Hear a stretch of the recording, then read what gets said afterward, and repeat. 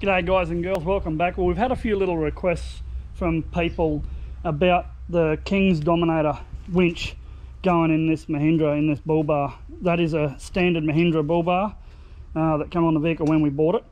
So without taking the whole bloody winch out, which is not going to happen, no, I will just show you sort of how I put it in there. And I did it myself in an afternoon, so it's pretty simple. If anyone's seen these King's winches, they are really simple. All the wiring on them is all just plug and play. It's self-explanatory. It's red to red, black to black, and there's a yellow over the back that goes to yellow. And so in these Mahindras, what you have is, you'll see this bolt here and that plate. That plate runs right through underneath and right to the back. I don't know whether you can see that in there, but runs right to the back. And that's a cradle. That is actually a winch cradle, and it had the bolts in it already to line up for the winch. Go away, you big idiot. Get out of here. And so all you do is drop that plate out and sit him on the ground. Now, because it's a little bit oversized, you undo these bolts here, undo all this stuff here where this plate is, and it will go backwards and down. So it'll actually slide backwards and drop out on the ground. It doesn't just go straight up. It's sort of got a shimmy in and out to go to get it out. Once it's out, it's on the ground, it's fine.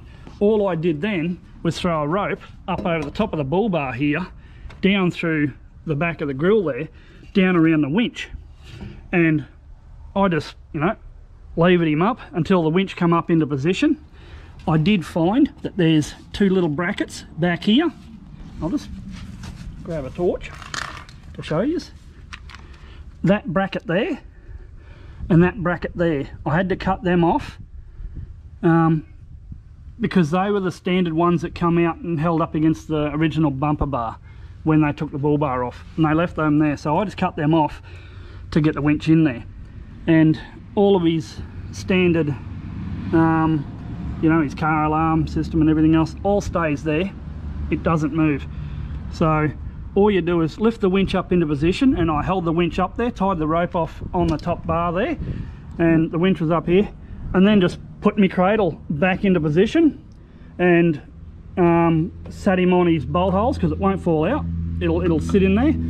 Drop your winch back down, bolt your 4 bolts up on your winch, these fellas here, got one there and one there, and then just bolt your cradle down. So you've got your main bolts on your cradle, and you've got one big fella back through here and these ones here, and it is as simple as that. Cradle comes out, goes down, winch goes up, cradle goes back in, sit the bloody winch on it and bolt it up. And then you just tuck your wires up through here. I've got mine running up through there. I mounted my box up on top there and just screwed into the top of the bull bar and run your wires in through your grill to your battery. It is that simple. As you can see, the winch fits in there with plenty of room around it. And you can get your hands in here to put him onto free spool or not, and just drag your cable out. The fair lead bolts up to these fellas here, and I can't explain it much more simple than that. It is on this one, like I said, this is a standard bull bar that come on this vehicle, and take the plate out, drop him down, lift the winch up, bolt the plate back in, and just make sure you cut those brackets off first. Once that cradle's out, makes it a hell of a lot easier, and it's a goer. So yeah, that's all I did to get that winch in there, and as you can see, looks good in there, and on some of the other videos you've seen it work. It works great. It doesn't move off that cradle.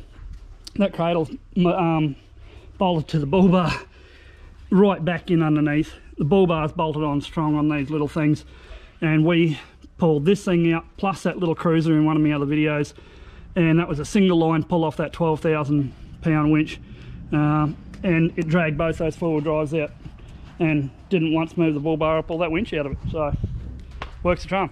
Hope this helps, guys. See ya.